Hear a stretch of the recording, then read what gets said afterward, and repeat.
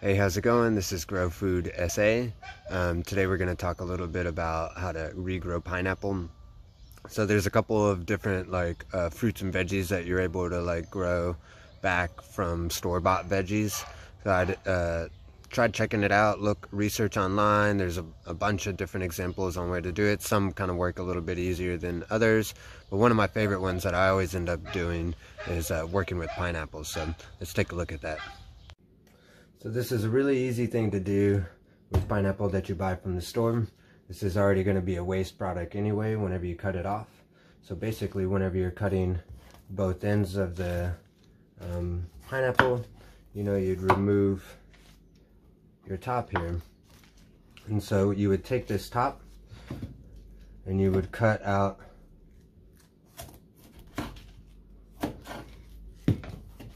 these edges here.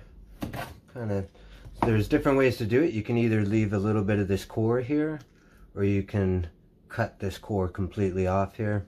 For this experiment today, I'm gonna leave a little bit of this core and see if maybe some of the roots are able to grow a little bit faster. The next thing that you would do is you need to remove the bottom layer of these leaves here. So as you can see, I've already kind of removed some, so that's real easy. You can just kind of grab a couple of them, pull them off, just like that. Sometimes these will be the ones that kind of look not as well, so it's good to prune it and trim it up that way. What you want is kind of a little open core in here like this.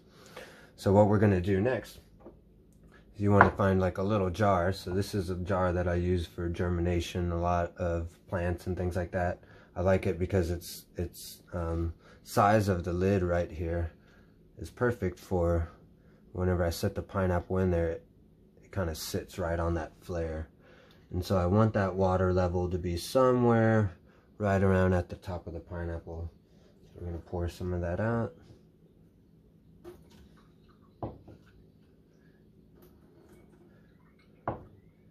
Alright, that's about where I want it.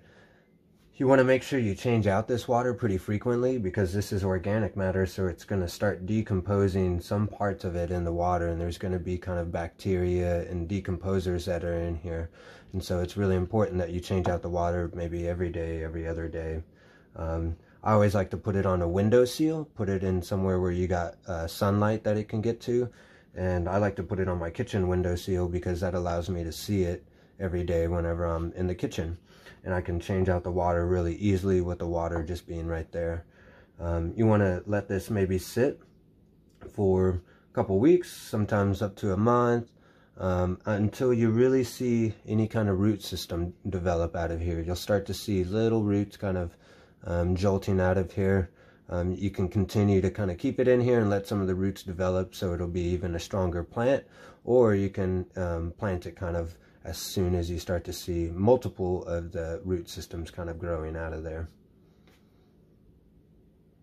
So planting in the ground can be pretty easy too. So whenever this actually develops its root system, you start to see a couple of the roots coming out.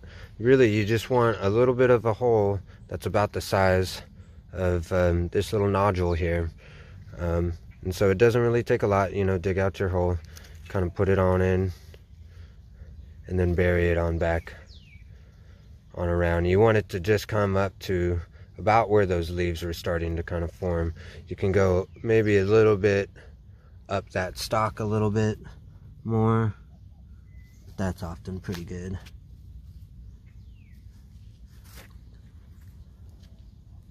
So here's one that I've already kind of planted in this area. It's not doing so good. So this one was already kind of whenever I got it from the store, was looking pretty bad, but sometimes they'll pull on through.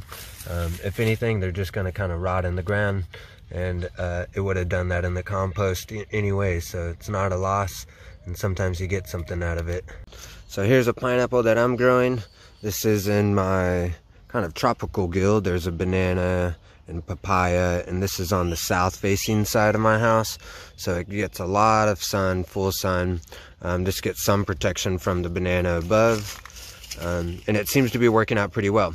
Normally I'll have some trouble kind of growing these, but if you can find the right spot, you can grow these. And these will take about 2 years until it produces the pineapple.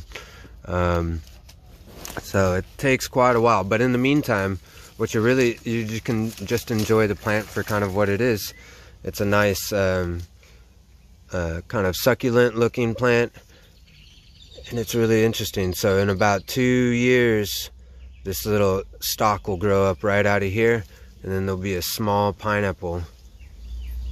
It's maybe only about that big on there, maybe about half the size sometimes of the one that you got from the store.